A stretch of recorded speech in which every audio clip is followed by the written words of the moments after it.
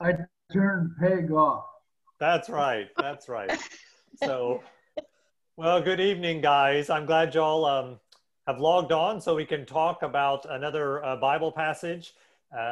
We're gathering on these Wednesday nights to talk about anxiety, and we're looking at certain passages through those lenses to see just what truth that we can discover through these passages. So why don't we begin with prayer? Let's pray.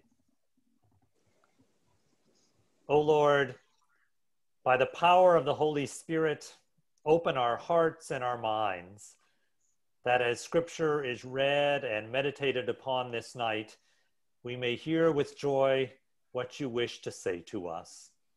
And all God's people said, Amen. Amen. Okay, so if you joined us last week, you know I started with two questions, and they were very, very difficult questions. But a couple of you talked to me afterwards and talked about how you continued to meditate on those questions, and something good came out of it. So I was happy to hear that. But tonight's opening question is much easier, I think. The question is, name something that is happening in the world right now that is causing you anxiety. So name something that's happening in the world right now that is causing you anxiety. Okay, Susan. Illnesses. Illnesses. Okay. Okay. I didn't say this COVID word. I just said illnesses. Okay. Yes, Chet. Future elections. Future elections. Yes. Yeah. Definitely. Really sick of those. Yes. For sure. I kid you not, I probably got 5 or 6 texts today, you know, from different campaigns, and I got about 4 or 5 calls wanting to know how I was going to vote. So, I mean, and this is, you know, well, this will be happening, you know, for the next, 3 or 4 weeks still. So it does get old, that's for sure.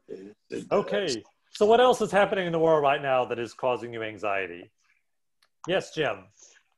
The education of my great-grandkids. I'm really concerned about that. Yes. Yes.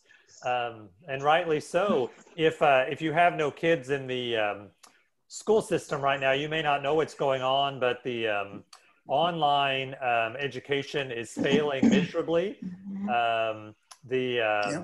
We got a note from the high school principal last week, and she said that for those kids, a lot of kids at school are having lots of problems. It was like over 60% of kids that were failing at least one subject. She said it's very concerning, and she said that when we start talking about the online learners, she said that doubles for the amount of classes that they are failing. This is why you're hearing a lot of the local school district. Well, I noticed at the Whitesboro School District, they are closing up all online learning beginning with the new term, and they're just going to do all. SNS is next week. Okay. So. And how yesterday, I think. Who did you say, Carol? Who was yesterday? SNS, Howe, and Whitesboro are all going in person only. So yes, that's definitely a concern, and you can imagine, you know, the anxiety that the families are feeling and the kids are feeling. You know, some kids are capable of the work, but they just, that kind of learning, you know, having to do it themselves. It's a lot of self-starting kind of things. They're just not able to do yet. So you can imagine the anxiety that they're under. So definitely a prayer concern for us. So Amen. Anyone else? Well, I worry about bringing something to Mom. Okay, yes. I mean, I'm doing everything I can not to, but you still have that in the back of your mind. And Billy, yes. too. Yes. She especially. Mm-hmm. Yes. So we're going to look at Psalm 73 tonight. And I made a summary of the study guide, so I'm just going to read this first part. It says, Psalm 73 gives us a close look at someone dealing with anxiety in response to what is happening in the world around him. From his perspective, arrogance and wickedness are on the loose, and he is fed up with it. I mean, we can definitely relate to that, right? Anxiety has a way of getting our focus out of whack. So refocusing our thoughts on the goodness of God helps us reset our minds, which ultimately reduces our anxiety. So this is kind of summary statement of Psalm 73. So Psalm 73, it's a longer psalm. I'm going to read the whole thing in just a minute. But it allows us to experience this psalmist's journey from anxiety to he's very anxious, and he ends up being very at peace with the situation. So we're going to just journey with him and see what truths we can discover together. So here, let me share this screen. And as I've been doing before, hold up, I got to close these. Yeah, there we go. I'm going to read the whole psalm, and then I'll just provide some moments of meditation, personal meditation, and then we'll look at it together. So this is Psalm 73. You want to sit together so you can see this? Truly God is good to Israel, to those here. whose hearts are pure. But as for me, I almost lost my footing. My feet were slipping, and I was almost gone. For I envied the proud when I saw them prosper despite their wickedness. They seem to live such painless lives. Their bodies are so healthy and strong. They don't have troubles like other people. They're not plagued with problems like everyone else. They wear pride like a jeweled necklace and clothe themselves with cruelty. These fat cats have everything their hearts could ever wish for. They scoff and speak only evil. In their pride, they seek to crush others. They boast against the very heavens, and their words strut throughout the earth. And so the people are dismayed and confused, drinking in all their words. What does God know, they ask? Does the Most High even know what's happening? Look at these wicked people, enjoying a life of ease while their riches multiply.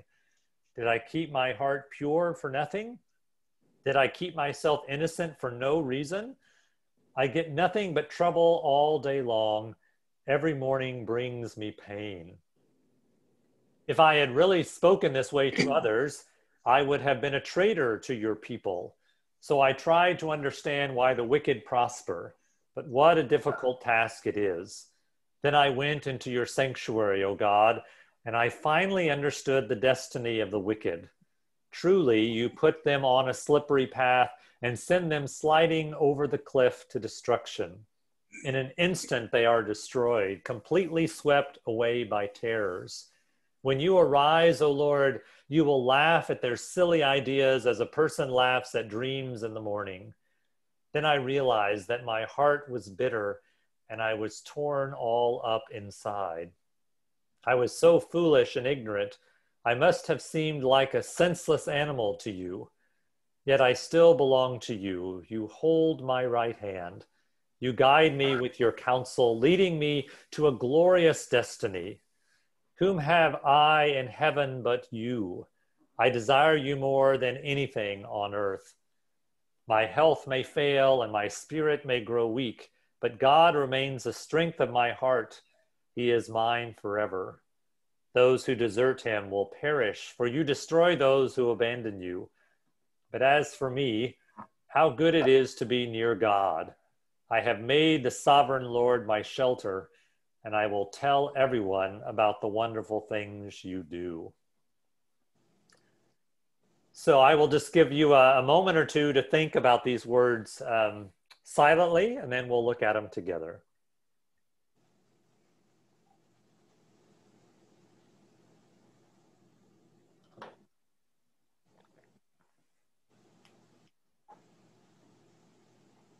It's always carefree, and I sit in dancing industry.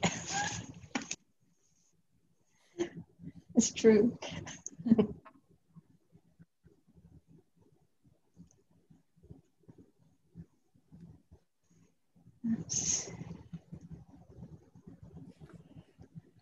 Okay, so before I take this away, I just want to just look at the first two scriptures, the first two verses here.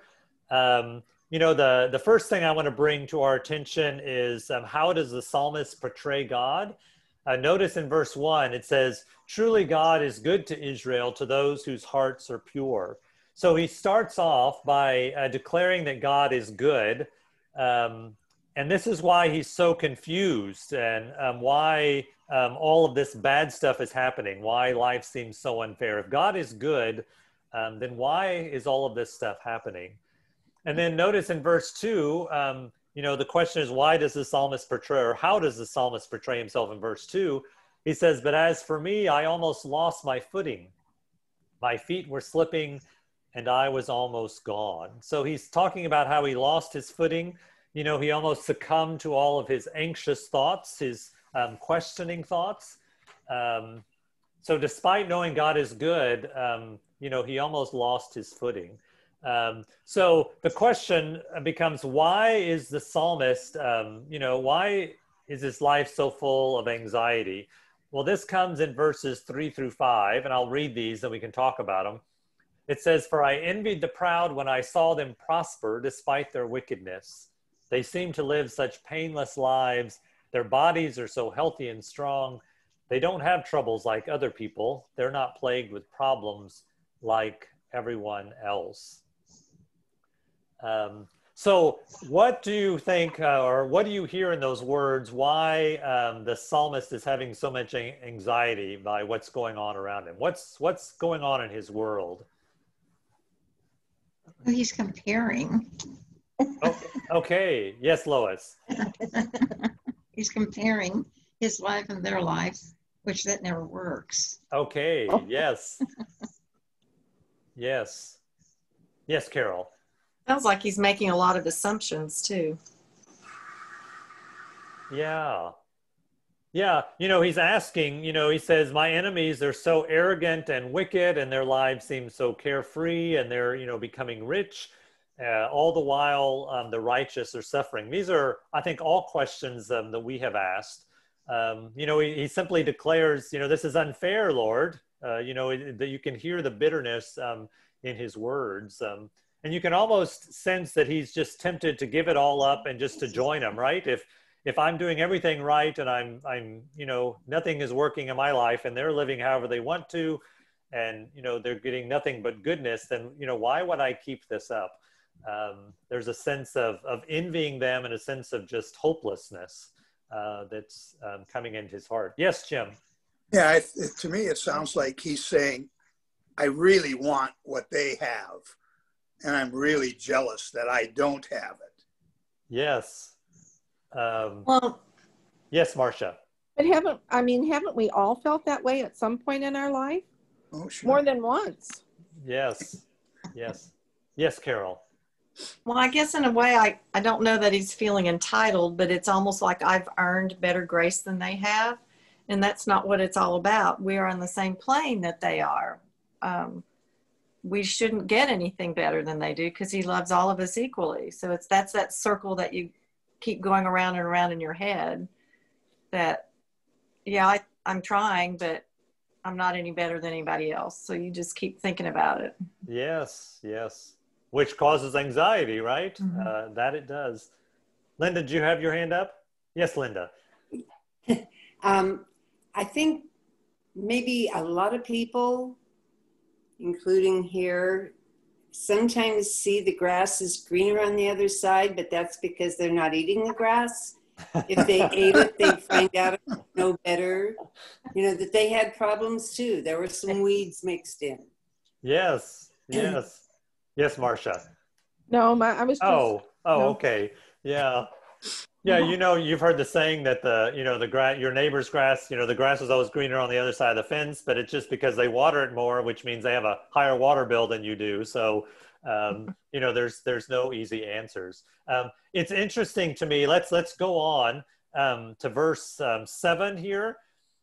How many of us, have said something like this? It says, these fat cats have everything their hearts could ever wish for. And, we have to be very careful because often our perception of other people's lives is not the full story. I always liken this to Facebook posts.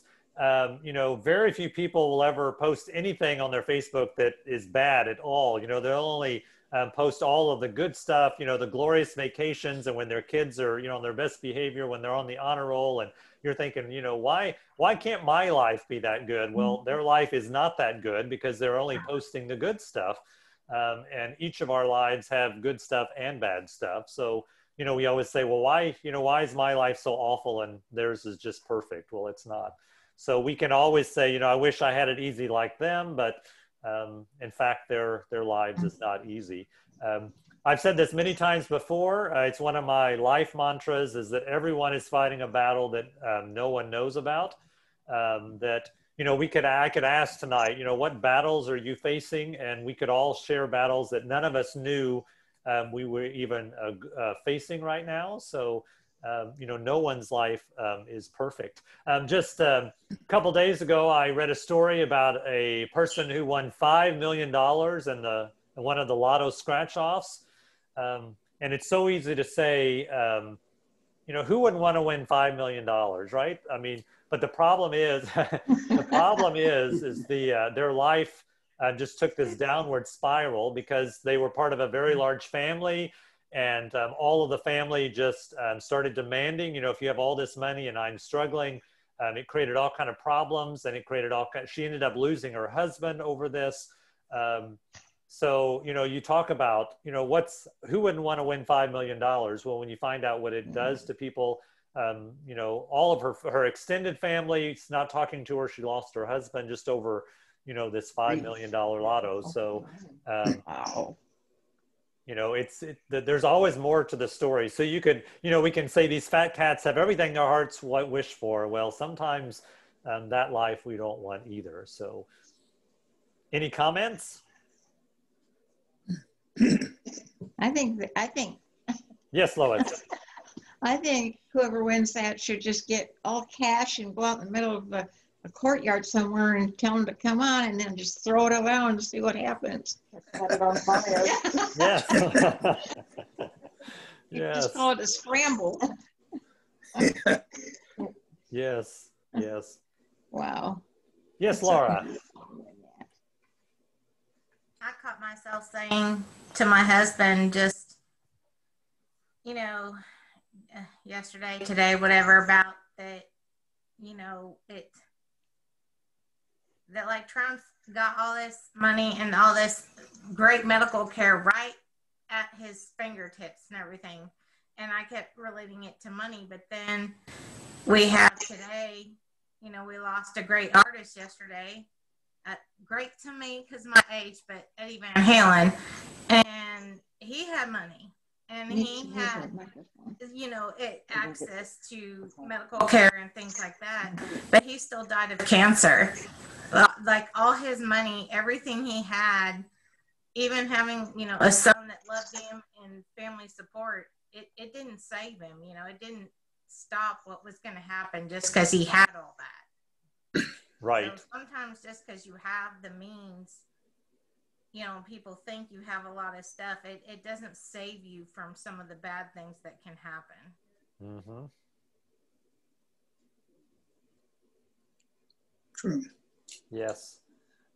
And I think it's very important at this point in the Psalm to recognize that no one has a perfect life, that, on our own, we're all going to struggle, so the question becomes is, where is our hope? Where is God in the midst of this? Where is God when we're, don't even believe in God and, everything is great until it's not, or where is it, for people of faith when we do everything right and we still struggle, where it seems like, there's no hope whatsoever. So just hold on to that. So let's go back to this text.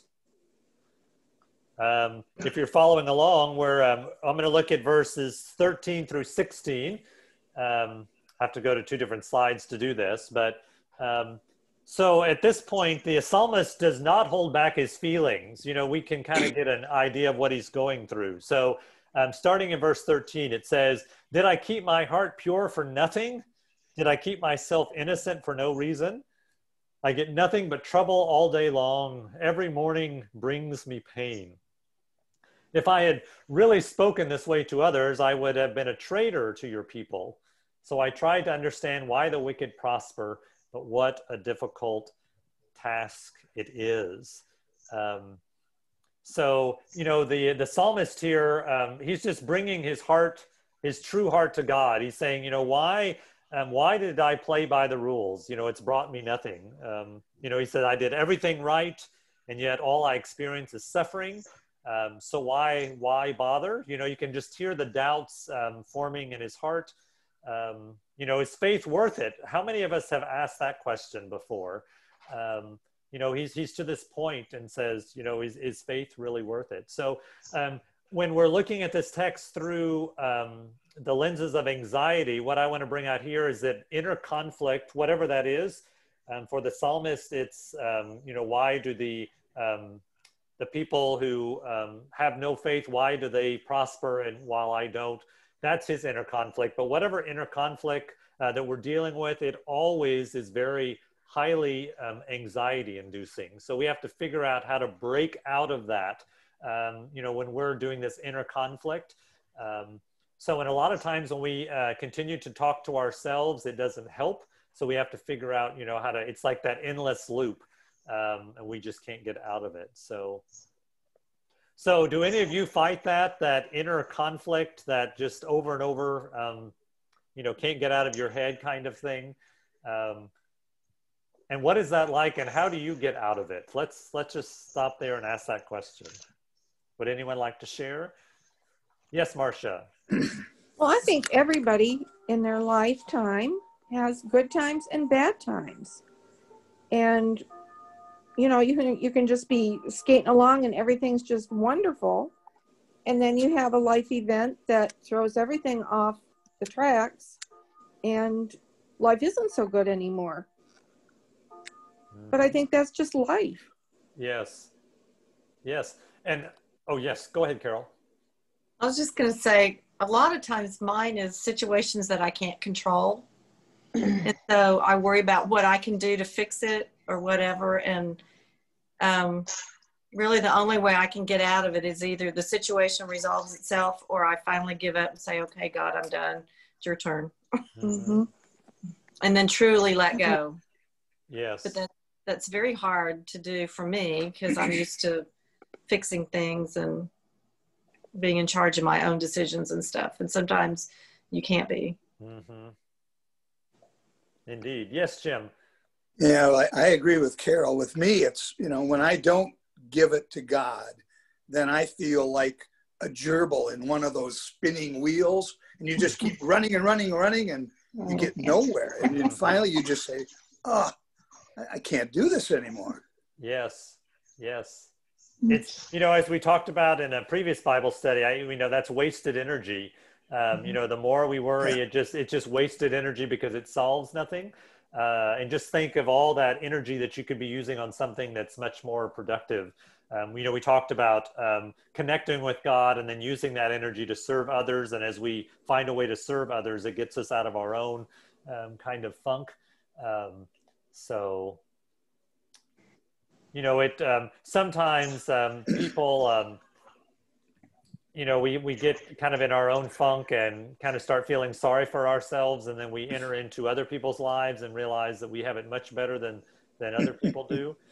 True. So, you know, we had one time a person came in with the Helping Ants Fund needing help with rent, and they were kind of embarrassed where they lived. I believe it was a housing authority. The problem was, or the interesting thing was to me, was that very day a homeless person came in, and it was about to get very cold. And so Kathy went to a Walmart and got them a tent so that they wouldn't have to sleep out in the elements. So, you know, we had one person that was living in a tent, and yet the other person had a room over their heads, and they were feeling guilty where they lived. So, you know, it's all about perspective and about giving thanks to God for whatever we have, rather than what we don't have. So, yes, Dwayne. Oh, you have to unmute yourself. Here we go. Hold up. I have that problem all the time with ramps because everybody right now wants a ramp within 30 days. and I've got a 28 ramp backlog all the way to June that I'm trying to work out and trying to find crews to help me. I can build 3 a month normally that are under 20 foot, but anything over that, I'm constantly having problems. They're constantly calling me and says, have you got a date? Have you got a date? I says, I will call you when I have a date and a crew. And some people don't understand that. Some of the agencies don't understand that. And our CEO has already said we'll only get 40% of our ramps built that we have referrals for this year. Mm-hmm. And I've already got 50 out of my 80 built this year. Yeah, that's awesome, Dwayne. Okay, so let's keep going. So something happens. We can figure this out together. You know, something shifts within the heart of this psalmist. So I'm going to read verses 17 through 22, and then we can talk about it. So, then I went into your sanctuary, O God, and I finally understood the destiny of the wicked. Truly, you put them on a slippery slope and send them sliding over the cliff to destruction. In an instant, they are destroyed, completely swept away by terrors. When you arise, O Lord, you will laugh at their silly ideas as a person laughs at dreams in the morning. Then I realized that my heart was bitter and I was all torn up inside. I was so foolish and ignorant. I must have seemed like a senseless animal to you. So what has changed within this story? What did you pick up? Yes, Jim. I think he found God's grace. Yes. Yes. So, you know, it begins by saying, I entered into the presence of God. So he reconnected with God. I would argue that God got a hold of him. You know, it's like the parent doing this kind of thing. You know, let's have a talk here kind of thing. And, you know, we might say that the light finally, you know, broke through, you know, the darkness of his own heart. You know, he gained kind of a different perspective. And what does God tell him? You know, this is always, why does the wicked prosper? Did you pick up why or what God told him about how he handles the wicked? Yes, Lois. Well, he said that he said that he then understood the final destiny. So that was a real wake-up call, I think. That's, after all, that is the end.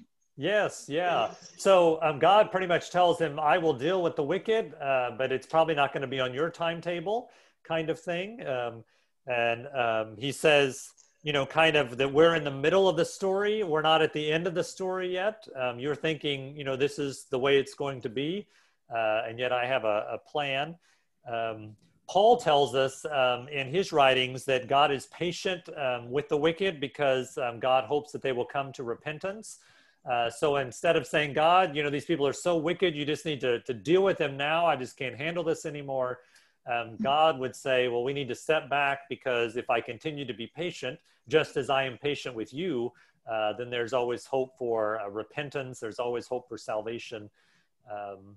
And that's the grace part in this, right? That God, yes, there will be a final judgment, but God is not in any hurry to do that because God wants all people to experience salvation. Did I see a hand? Nope. Okay.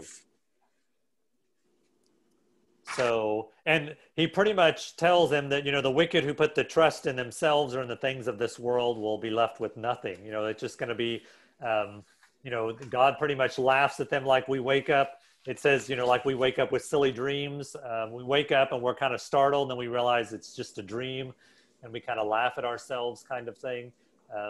This is the analogy that God uses with the psalmist, that this is the way it's going to be, that ultimately they will find out the silliness of their ways. So, so this whole judgment gave this psalmist kind of a bitter spirit, and that bitter spirit brought anxiety because, you know, he's wondering why God's just not dealing with this kind of thing. Yes, Jim. Yeah, I was just thinking that a couple of weeks ago on our Tuesday session that we have, I think I mentioned hearing a pastor give the quote that hopelessness is the doorway to hope. And I think that's what he found. He found the doorway that led him to God's grace. Yes, indeed. Yeah. So then when he has this change of heart, he begins to forgive himself. And this is marvelous. Let's look at verses 23 and 24. The psalmist says, "Yet I still belong to you. You hold my right hand. You guide me with your counsel, leading me to a glorious destiny." So, you know, he realizes that even when he had kind of lost his way, you know, he recognizes that he still belongs to God, and you hold my right hand.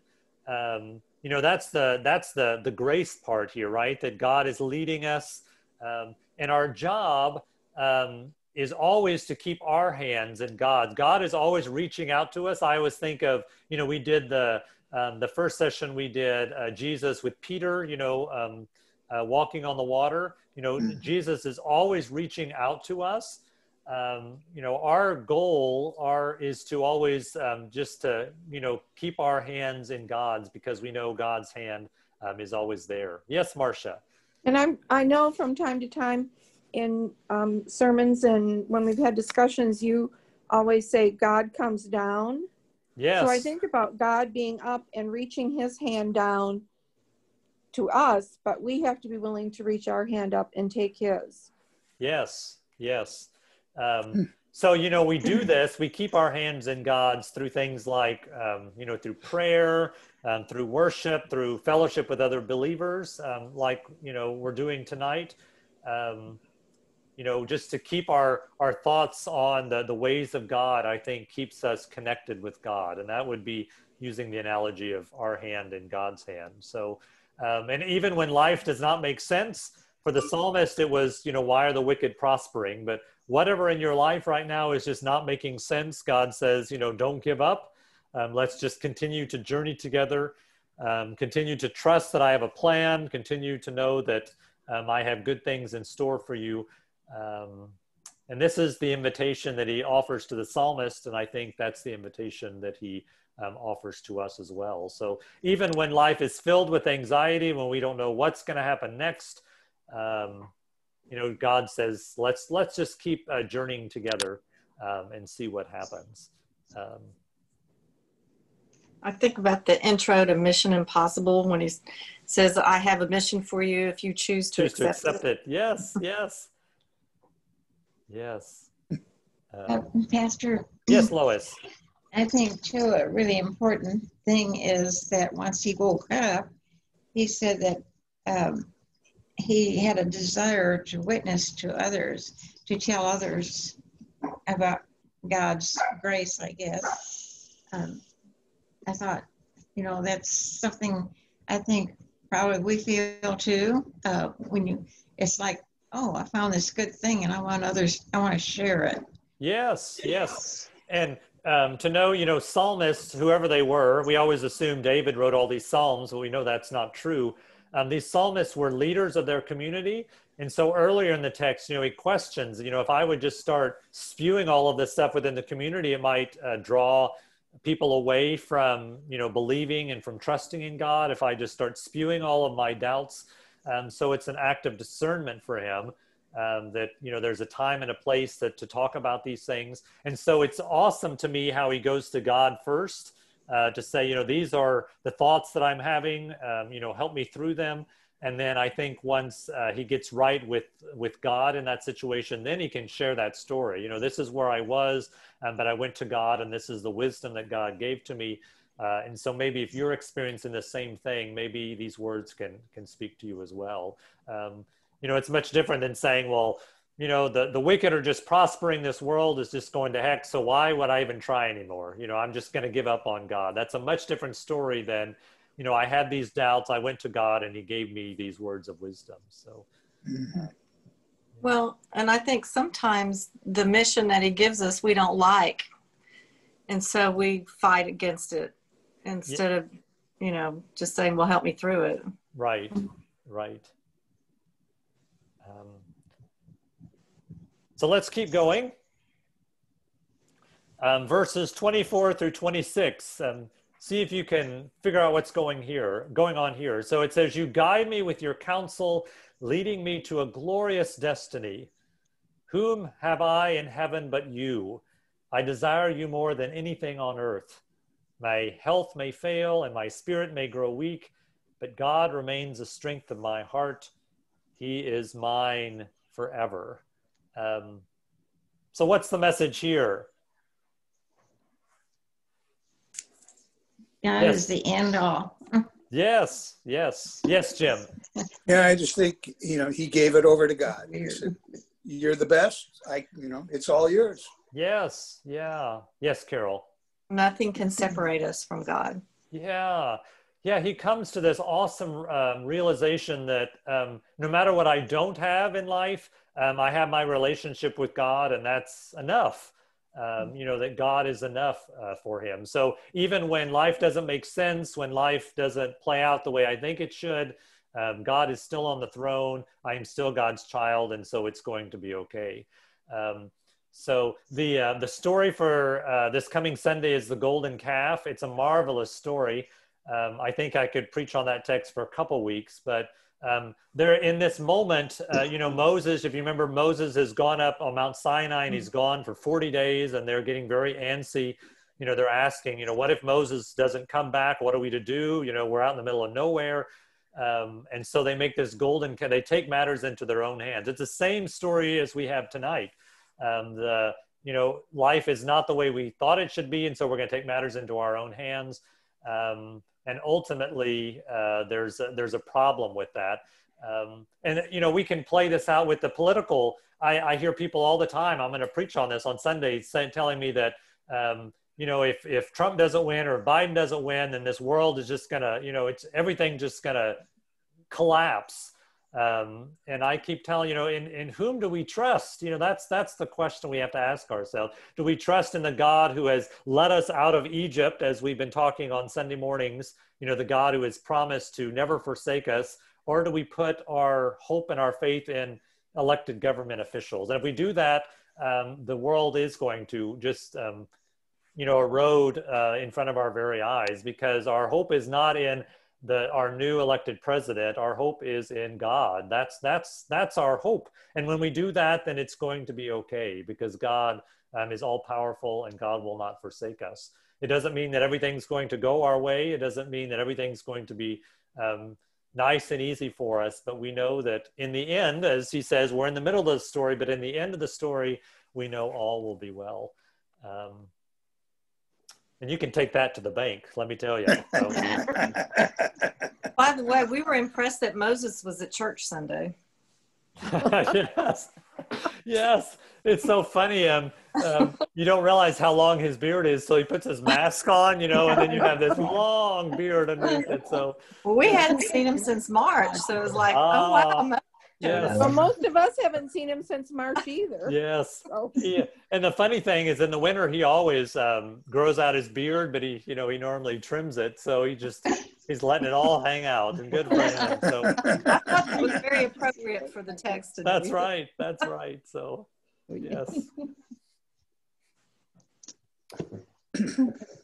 So then we have these final verses. And there's something interesting with these. I'll draw your attention to it. 27 and 28 says, "Those who desert him will perish, for you destroy those who abandon you. But as for me, how good it is to be near God. I have made the sovereign Lord my shelter, and I will tell everyone about the wonderful things you do." The interesting thing about this is, notice these words in 28, "But as for me, how good it is to be near God." Let's go back to the very first opening of this. Look at verse 2 here. "But as for me, I almost lost my footing. My feet were slipping and I was almost gone." So he starts out with these words, "But as for me, I was a hopeless cause. I had no hope whatsoever." And then he ends the psalm with the same words, "But as for me, how good it is to be near God. I have made the sovereign Lord my shelter." So You know, at the very beginning, he's all anxiety ridden, but at the end, he's at total peace. And the difference is the focus. At the very beginning, he puts his focus on himself, on the problems before him. And at the end, he puts his focus on, as he says, the sovereign Lord, you know, the one who is in charge, so all will be well. It's interesting how the psalmist used the same words to recognize the transformation he has had. So, thoughts?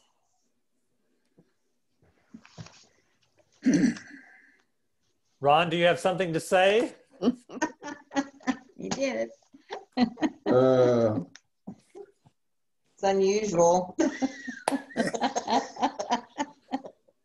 We're waiting for the pearl of wisdom. I agree, Ron. Thank you for sharing. So,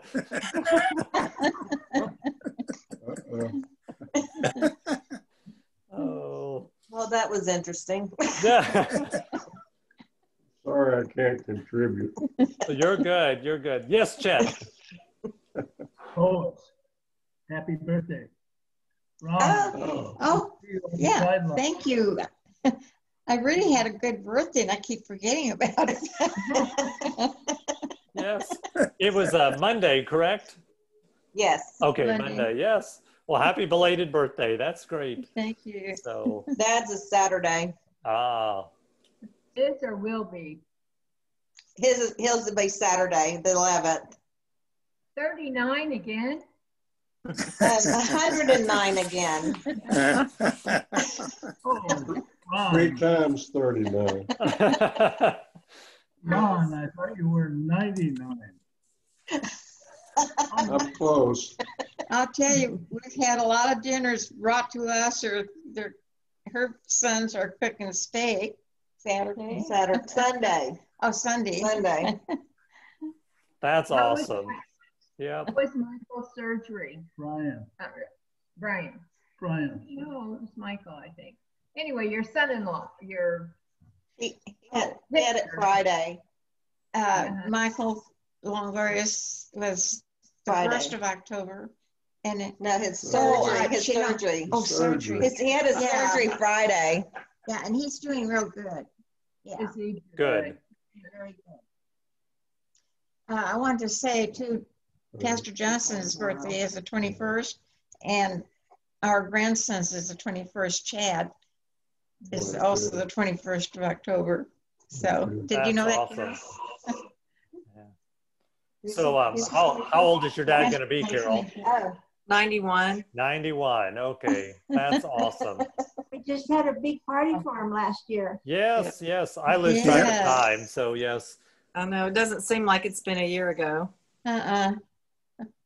Yes. Sure doesn't. Well, that's great. So, well, let's close with prayer. Let's pray. Oh, Lord, drive out of our hearts all bitterness towards others. We want none of that choking out the hope that we have within us, that you planted deep within us through the waters of holy baptism. When dealing with others, grow our capacity for patience and compassion, which will ultimately lessen our anxiety. And all God's people said, Amen. Amen. So next week, in case you don't have the study guide, we're going to be looking at Matthew 11, 25 through 30. And it's the text, it's be a much easier text. We're going back to one of the Gospels, but it's the text where Jesus says, come to me, you know, all of you who are weary and carry heavy burdens, and I will give you rest. Take my yoke upon you and you will find rest within your soul. So what does that mean? You know, and how can that help us deal with the anxiety that we are dealing with? So that will be next week's text. Will you be resting? I will be resting, yes. In fact, yeah, Jim Hughes will lead you next week. So get plenty of rest. Yes, get plenty of rest. Yes. No, we're glad you're going to be able to rest. Yes. So I won't be here. Yeah. Did you hear that? He will. No, I didn't. Jim's gonna be here. I won't be here. The Black Pearl's talking to you, Jim. Thank you. I love you too. We will be here. We'll lock him in a room. There you go. There you go. Yes, because all of the coronavirus craziness, you know, I've taken off very little time. I've taken off a day or two here and there when I can get it, you know, get it in. So, but yes, I will be here for part of the week next week, but for most of the week I will be just taking some Resting. time off. So yes, Good. You deserve it. thank you, Yes. thank you. So yes, Yep. trying to keep my head above water. So. Yeah. You've done very promise- well. You've been a very good shepherd to us during this time. So Well, thank you. And we, thank you. most of us promise that we'll behave next week for Jim. Most of us. I hope so.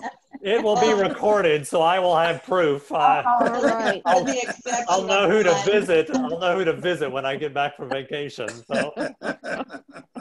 So y'all have a blessed night. So thank y'all for being a part of this. Thank Thank you, you. Tess. God bless. Thank you. I- Night, night. Blessings, everyone.